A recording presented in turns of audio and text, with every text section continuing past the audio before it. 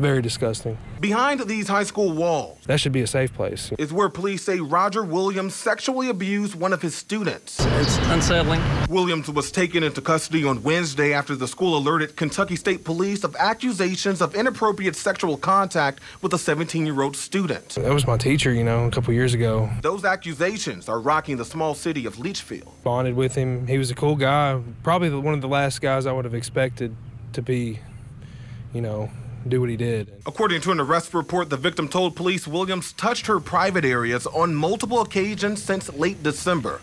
It makes me wonder how many more there are. The victim states back in March, Williams told her to delete his number and their text messages out of her phone when another teacher was arrested for child sex-related crimes. The arrest citation goes on to state how in April, Williams asked the student to go to a bathroom and take pictures of herself. Just the thought, I would be furious. According to documents, the victim stated that twice in the last week, the 62-year-old teacher sexually molested her while sitting at his high school desk.